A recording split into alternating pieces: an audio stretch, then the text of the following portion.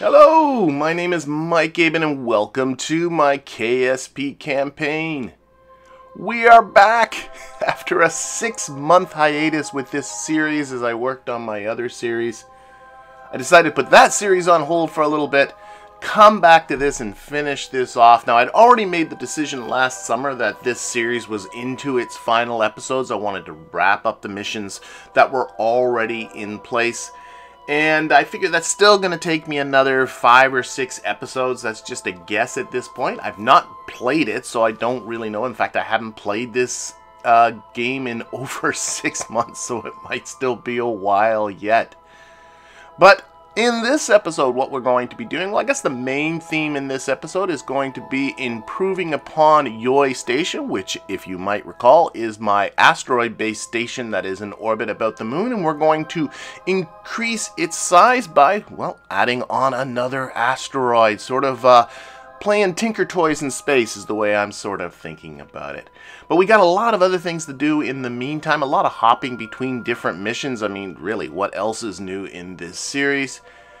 And we're starting off here with the Karian 1, which is still a couple of days away from its rendezvous with the defunct Minmus Driller 2. It's got to incite some repairs and put in some fuel into it.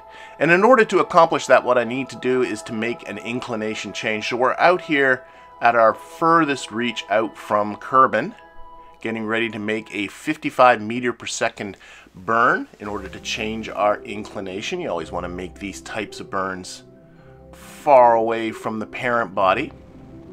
The Karian 1, you may recall, is sort of my Kerbin system runabout, one of 2 Kerbin system runabouts I have. This one definitely being the older of the 2 and sort of a workhorse for me, and working is what it's doing right now. Alright, that's the burn. We'll use a little RCS to kind of fine-tune this encounter. Okay, so there we go. And we will be rendezvousing with Minmus Driller 2 once we get back down to our closest approach to Kerbin, which will be happening a little bit later in this episode. But, well, we got a couple of other things to check in on first. Number 1 is the ARM-E. This is 2 days from its rendezvous with a D-class asteroid, a contract I have had hanging over my head for gosh knows how long. I'm completely losing track of this one. But, yeah, you might be seeing here this thing is dead in space. Yep, it is. And what's wrong with this? Well, it's the antenna. That's the problem. You can see here that the range of this antenna is 90 megameters. But the distance to Interplanetary Relay 2 is 157 megameters. And as I time warp, it's only getting further away. So, yeah, we're not regaining control of this thing. This thing is now, well, a permanent orbiting fixture going around the sun. Oh, well, I did push another one of these into the building queue, but that is going to take a little while, thanks to Kerbal construction time. It'll take a little while to build, so in the meantime, onward to other things. This here is the Moho 2, which you saw me insert into orbit about Moho last episode. But I'm just here sort of tweaking the orbit a little bit, trying to get something that's, I don't know, halfway decent. Let's see here. That's about 500 kilometers by 950 kilometers. Yeah, well, I'll keep tweaking this. But in the meantime, I can probably do one of the contracts here. Let's do an orbital survey. Now, we got a 32-second light delay, so we can just time warp that away. We got a few more seconds here. 4, 3, 2, 1, and there. Oh, and now it's got to perform the survey. Okay. Yeah, I won't show you the further tweaking of this orbit. I would like to get it down to a 500 by 500 orbit. Okay, there we go. Okay, that's 70 science. But the contract hasn't gone green yet. Okay, have to perform a survey for ore. Is there something I'm missing here? I thought that's what I did. Oh, hang on. Oh, it just went green. Okay, so there, that contract is done. You can see here I do have a couple of other contracts. I got a communication contract that's 70% of 95% complete. I need another satellite to get the 100% coverage, but that's still coming. And I got a ScanSat contract. It's only 1% of 95% complete to do a high res altimeter scan. Here we go. Now we're on Moho. You can see the low res scan underneath there. And oh, these little strips of blue. That's the high res part. Oh, that's going to take a while to get all of that. So we'll leave the Moho 2 to do its job for now. And we'll go back into the Kerbin system, take a look at the KSC where, well, I think a fairly major event is going on here. I'm going to spend the 844,500 Kerb bucks to upgrade the administrative building, or more properly start the process of upgrading. Again, because of Kerbal construction time, this will take a little while, but once this is complete, well, that will be all of the KSC, all up to Tier 3. I think a bit of a milestone. But with that out of the way, why don't we get ourselves back to the Karian 1 and its rendezvous with Minmus Driller 2.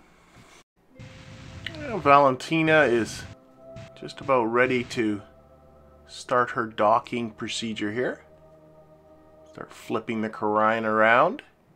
And you can see as well along for the ride we have our engineer Jeanly and our scientist McNand. And just to remind people, in case you've forgotten, why the mission for Minmus Driller 2 is in the need of some support, and frankly, like, I'm surprised if anybody remembers, given it was so long ago that this actually occurred. But the position of these Rockomax engines was, well, rather poorly placed, because the drills below there were blocking the exhaust gases. Even worse, they were blocking them asymmetrically. So I had a lot of trouble holding on to my vector as I was performing the burn to go out to Minmus and wasting a whole lot of fuel. And the net result was that this thing didn't have enough fuel after performing its Minmus injection burn. So what I ended up doing was changing its orbit so that it wouldn't cost hopefully too much to get a Minmus encounter, but at the same time I didn't want to risk having a Minmus encounter happen accidentally while we set up a mission to go and put some fuel into it. Or a moon encounter, actually. That was probably more likely. That's why I had that wacky inclination that you saw me making that inclination change earlier in this episode. But now that the Karian is here and docked, we can start transferring over some fuel. This is a bit of guesswork here, I will admit, but I think that should be enough fuel, and still leave the Karian with enough fuel that it can maneuver itself back to Kerbin Station. And with that complete, we'll get Jeanly out here to see if we can fix the issue with the Rockomax engines.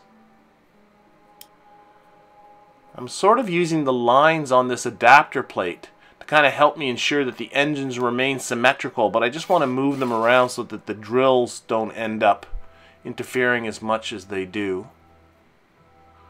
Hopefully I've moved these enough.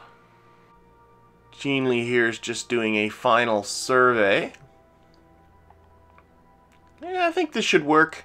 But unfortunately it's going to be a little while because, well, after the Karian undocked, I started thinking about what my, plotting a Minmus encounter. It turned out that encounter wasn't going to be for another 70 days.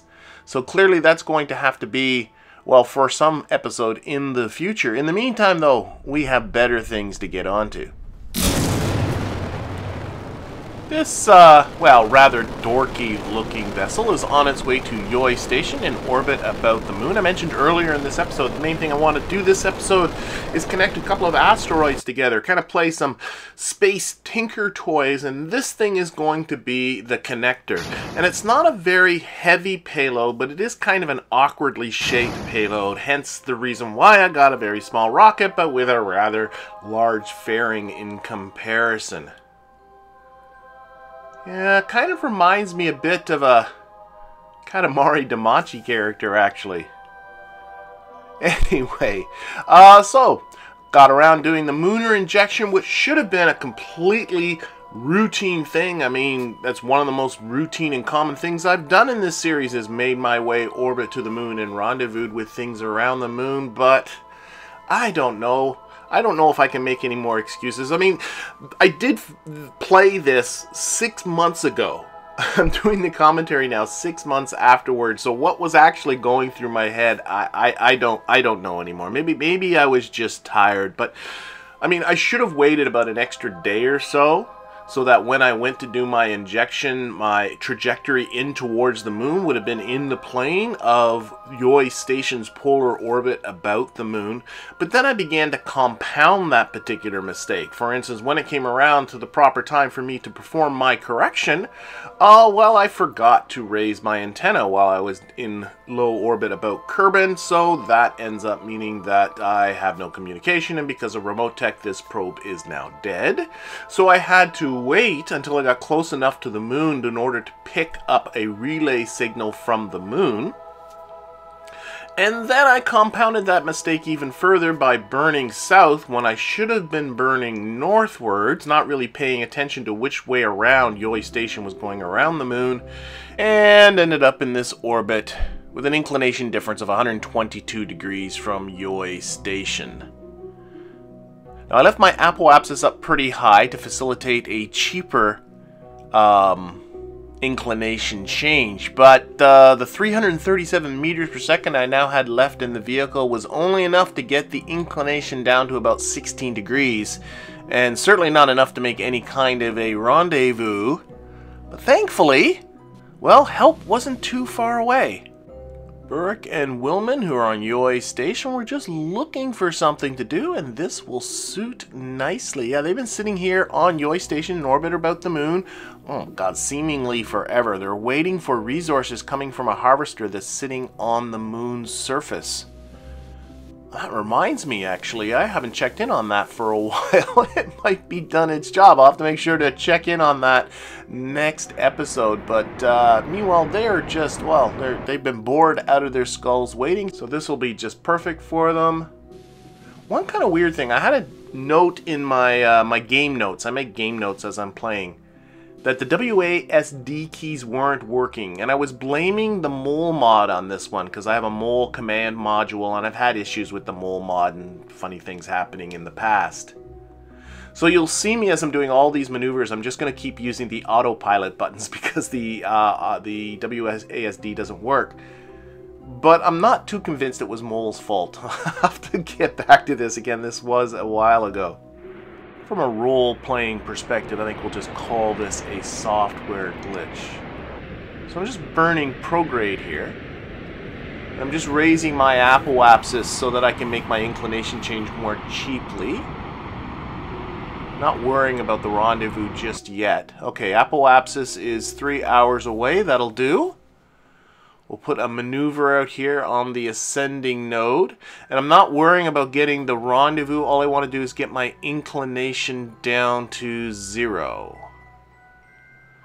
Now once out there towards the maneuver, I can't snap to the... Remember, I don't have WASD, so I can't move it onto the node icon. All I can do is just snap it to anti-normal with the autopilot and just kind of hope for the best. So the node maneuver node's not really doing anything. I'm just really kind of eyeballing this right now. Oh, that looks pretty good. Let's get rid of the node here. What are we at? Oh, negative 0.4 degrees. Okay, let's put on some RCS, see if we can make this a little better. 0.3. Oh, we're back. Okay. Okay, that's as close as we're going to get, but that's pretty good. And it turned out just a teeny tiny little burn in about a day and a half. Got me my encounter. Okay, smidge more here. Alright, we can get rid of the node. Maybe a little RCS here. Get it in here a little closer. Let's select the node here. There we go. Yeah. Oh, no, come back. Oh, screw it. That's close enough. Then it was just one more orbit for us to get our encounter. Now, without having WASD, yeah, this was going to be interesting. I'm just burning retrograde here just to knock off relative velocity. Okay, the encounter distance is now increasing. Okay, what I'm going to do here, I'm going to hit positive normal, start drifting that direction a little bit. SAS, so we'll stop there. And we'll try that. Oh, that's working. That's bringing the encounter distance down. And basically, that's the way I proceeded. Just using the autopilot buttons to get it to drift in the direction that I thought would work, and then pressing SAS to get it to stop. And yeah, it was a little tedious, but a completely doable workaround to get my attitude to be whatever I wanted. Okay, now, how am I going to align these docking ports? Okay, we'll control from here, obviously. And then we'll just point prograde relative to the target. That should swing us around, at least get us pointing in close to the right direction. I'm really kind of eager to get back to this ship and really take a look if this is a real problem or just some sort of, I don't know, something I can, something I just did something dumb and thought I didn't have WASD. I don't know. It just seems like a weird problem to have now that I'm looking at it. Okay, we'll use RCS and we'll move our prograde vector right onto the target icon. There, that looks pretty good there. We'll keep it pointed in this direction. And we'll just switch over to our target. And we will select the Karian 3. There we go, ships, Karian 3, there we go. And then we'll point our docking port. Where's our docking port here? There it is. Okay, control from here. And actually, I think it is already pointed in the, yep, it's pointed in the right direction. Okay, and then we'll go back to here and take a look at our oh gosh, that's close enough. We're all lined up just fine. This isn't going to be difficult at all. And once we're docked, I'm not going to do any fuel transferring here. The Karian can just carry this thing. That'll be the simplest thing to do rather than to deal with two vehicles at the same time. And of course, getting back to the station was just the same process you just saw me do. So we'll just cut to the chase. But, you know, the docking is going to be a little bit more interesting, lining things up, that's for sure. Now, I'm deliberately going above the target here.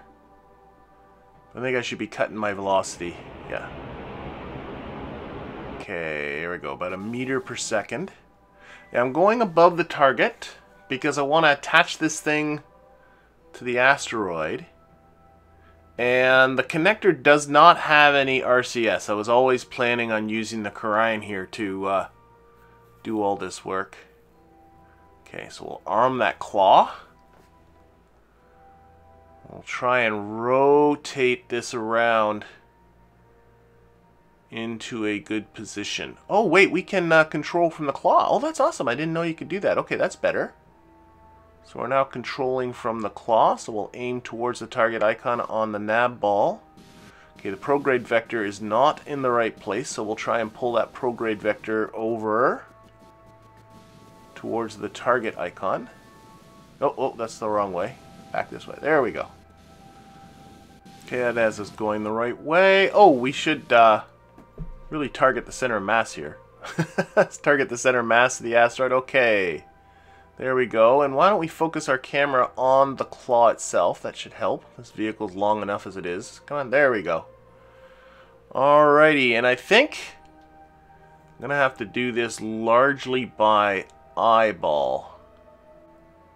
Not exactly a typical pairing of vehicles here, but I want you to see it. So I'm going to step up the playback speed so that you don't have to endure it for too long. But I do want you to see it. Closing in on the asteroid here. Actually, the distance indicator to the asteroid is not exact. Well, right now it's not even visible, let alone particularly useful. I see a sort of, well, the lights from the Karian's beginning to light up the asteroid. I see a sort of a bump there on the right of the asteroid. I'm going to try and put it onto there. I think that'll work fairly well. I need to come a little bit more this way, a little bit more to the right. Right. There we go. And down a bit. Here we are. And grabbed. Awesome. Okay, so the little transfer vehicle attached to the connector, that detaches. And we'll deorbit that into the moon's surface to get rid of it. And oh, geez, it only has 25 meters per second left in it. That's not enough to deorbit it. But not a problem. We just happen to have an ample supply of KIS explosives aboard. Because nothing says safety in space as large quantities of C4. Oh, get your distance here, Willman. Boom. Okay, well, we have one more piece to our little construction project. Performing this burn is the Arm B, which has been waiting patiently in orbit with its A-class asteroid, just waiting for the appropriate hardware to be delivered to Yoi Station. This rendezvous was really easy because I had already done all the inclinations and had the periapsis right and all that kind of stuff, and just was sitting here waiting in this kind of parking orbit, just waiting for the right time to come. Well, the time is now. I tell you, this Arm B, it's brought both of the two asteroids you see here into moon orbit. So it's been it's a fairly old vessel, but it has been working well for me, and I gotta tell you, things have got to be pretty awkward at mission control between the Arm B team and the Arm E team, which you saw dead in space orbiting the sun at the beginning of this episode. And I mean, that was the third vessel they've lost in their attempts to finish off that D-class asteroid contract. Meanwhile, Arm B here, this isn't for a contract or anything. Arm B's just screwing around. They're just having fun here. They're just like, oh, we got two asteroids. Let's put them into moon orbit and see if we can join them together. That'd be fun. Arm E, how are you guys doing with that put an asteroid in Kerbin orbit contract? This is some dirty stares going back and forth, that's for sure, in the cafeteria, I think. And that's despite the Arm E having better technology, too. I mean, this is Arm B, you know, the Arm B team's just like, yeah, your fancy Hydrolox nuclear engines, you know, we'll just go with good old-fashioned chemical technology, thank you very much. I can't target the grabber, so I am just doing this again by eyeball. Oh, I like where the center of mass is. Look at the center of mass between, you know, the station proper, the asteroid, and the Karayan. It's well out in the middle of the void. Here, we'll double up on the playback speed once again. Get this happening more quickly. And just keep adjusting the camera to try and sort of give myself a good look at what is going on.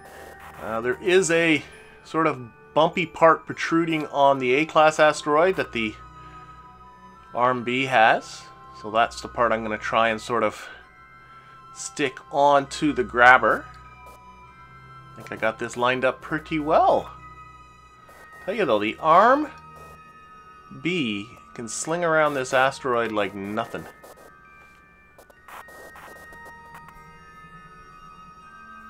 And there she is. A dumbbell in space. So we'll toggle off all of these reaction wheels. Don't want to induce any kind of wacky wobble in this conflagration, but I don't know. I like it. I think it looks pretty good. And we'll end all this with Shell Cal. He'll go out and he'll collect some science from our newly acquired asteroid. And that's it. This gets me all up to date. This was all of my summer KSP playing in this particular series. I've not played and done any missions beyond what you are seeing right now. So I'm not exactly sure what we'll be going on to next. But whatever it is, it's going to have to wait for the next episode. In the meantime, I thank you for watching, and I hope to see you again next time.